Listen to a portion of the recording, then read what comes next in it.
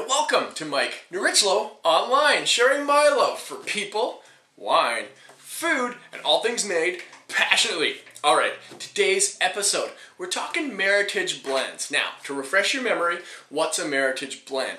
Meritage blend is a Bordeaux blend, but a Bordeaux blend made anywhere else than Bordeaux. Like, if you're in Bordeaux, your grapes can be called a Bordeaux blend because they're made from Bordeaux. Meritage is what you call it elsewhere. Now, a Bordeaux blend or a Meritage blend typically is a blend of some combination of 5 major grape varieties. Now, these 5 major varieties consist of Merlot, Cabernet Sauvignon, Cabernet Franc, Petit Verdot, and Malbec. So these wines are all going to have some sort of combination within those 5. Doesn't have to be all 5, can be 3, can be whatever, to be classified as a Meritage blend. Also, there's a 6th variety that can be in there classically in Bordeaux, but you don't see it very often at all. They haven't been growing in Bordeaux for many number of years. It's Carmenere. Now, Carmenere is a variety that, like Malbec in Argentina, Carmenere is doing exceptionally well in Chile. I'm going to segue from this into a few other episodes down the road on Carmenere because you're going to find some really interesting valued Carmenere coming out of Chile. Like I said, originally grown in Bordeaux, got wiped out in Bordeaux because of aphid.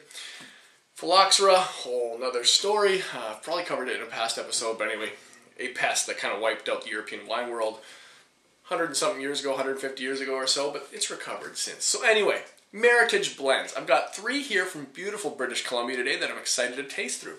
So let's get right into it. The first one from Mount Boucherie Estate Winery.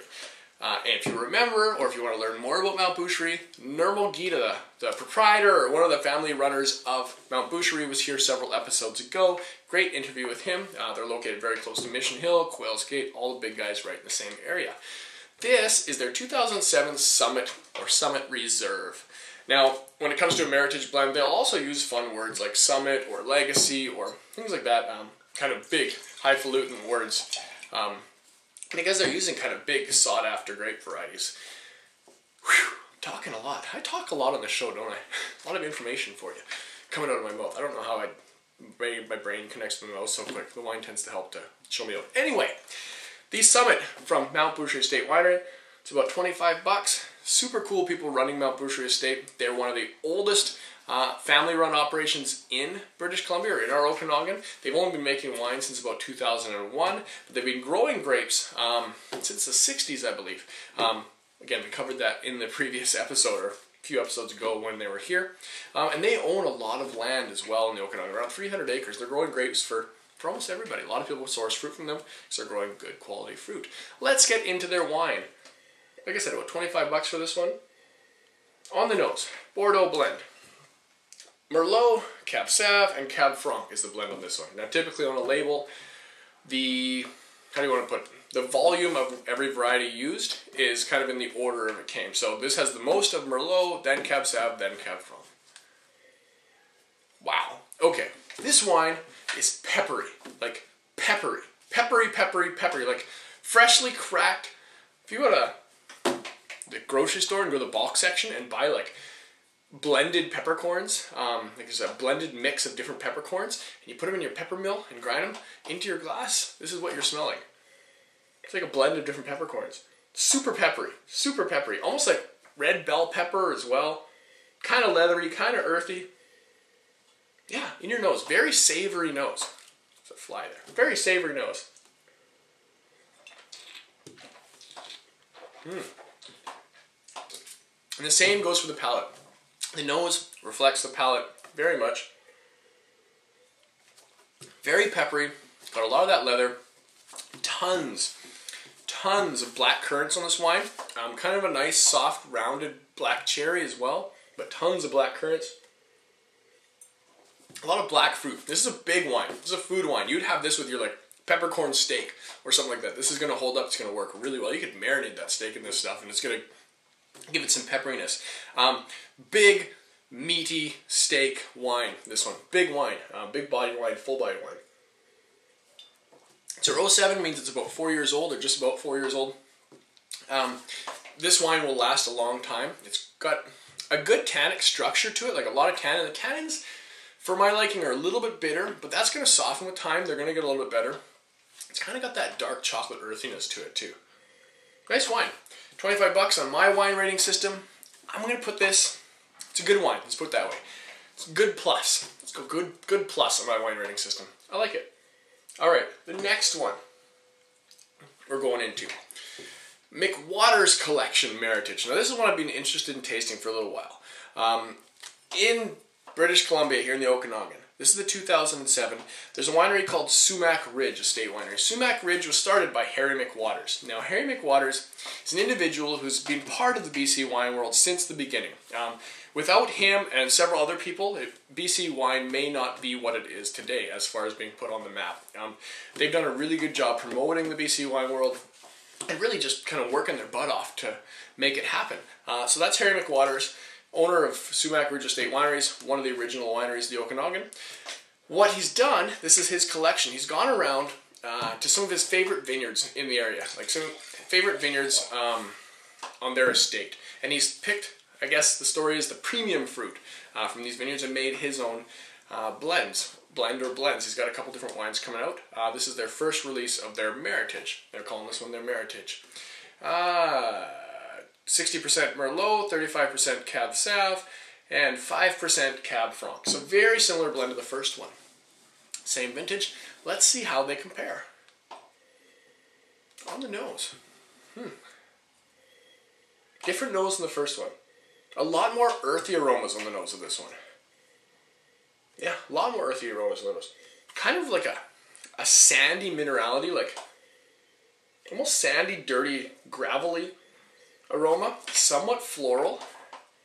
Definitely a softer nose than the first one. This has more of your red fruit. The other one's like that black peppered wine. This is more of your red fruits. You get kind of your big black and red cherry, more red cherries. Slight maybe maraschino cherry, red currants. Not quite so vegetal, slightly more floral, whereas the other one's a little more vegetal. Yeah, rounded aromas. Almost like a milk chocolate aroma as well.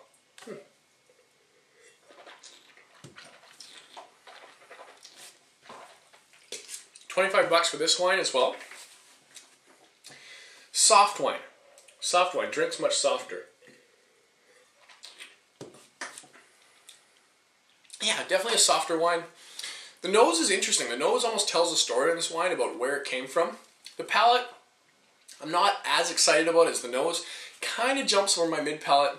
You get the nice kind of sweeter, like more sharp flavors up front. In the finish, you get those nice kind of soft milk chocolate meets round, soft red cherries. Very nice wine. Very approachable wine.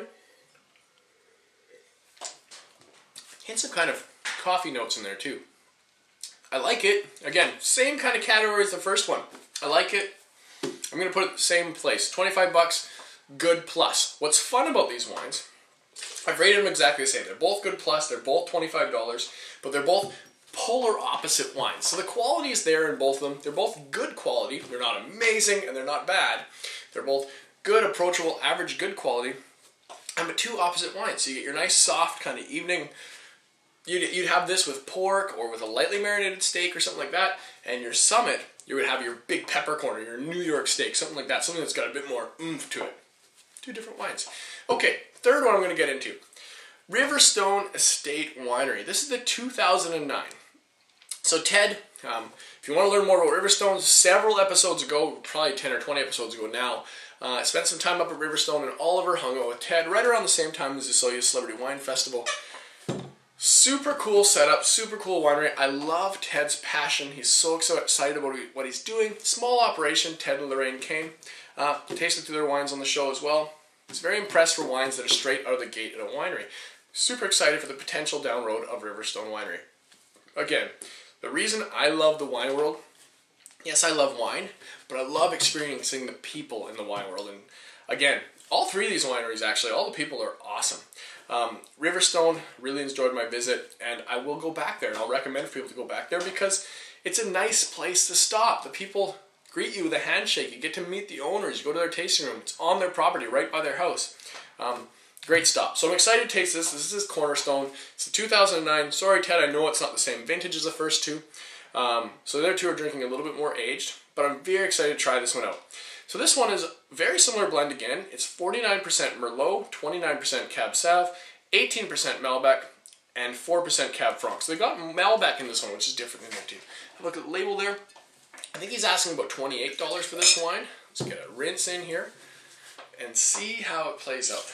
Now, in my opinion, I'm curious because when I tasted his Cab Franc, there's only 4% of Cab Franc in here, and I really liked his Cab Franc. And he sold out of his Cab Franc, his 09 Cab Franc, which is a very nice wine. If he's got any extra in at the winery, see if you can get your hands on some. Anyway, Cab Franc was a good wine. Very curious to try his Meritage or his Cornerstone, which is a Bordeaux blend. Okay. Wow. Interesting.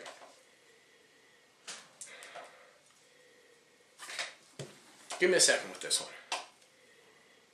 Younger wine, and I can smell that it's a younger wine, but I appreciate that. Okay, this one falls right in between the two of these. This has the pepperiness of the first one, but the rounded red fruits of the second one. More red berry fruits going on in here. You kind of get those, you get the cherries and the currants, but you get kind of a almost raspberry strawberry or something in here. Could be from the Malbec.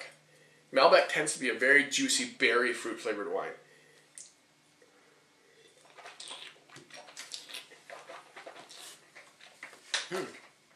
Yeah, the pepperiness is there. Pepperiness is there. You get a lot of berry flavors in this one, as opposed to the cherry flavors. There's a bit of those cherry flavors. I'm going to say this is much more red cherry flavors, but you get a lot more berry flavors. I'm going to venture to say kind of blackberry meets raspberry, kind of those tart, acidic berries. Yeah, maybe a bit of blueberry in there. Also, a lot of currant, like kind of those sharp red currants. Got that tartness to it. Nice flavorful tannin on this wine.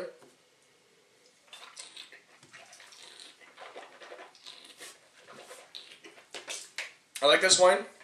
It's a wine that's built for some time. Lie it down. It drinks really good. It's a really good wine. Falls in the same category as the other two, to be honest. It's funny.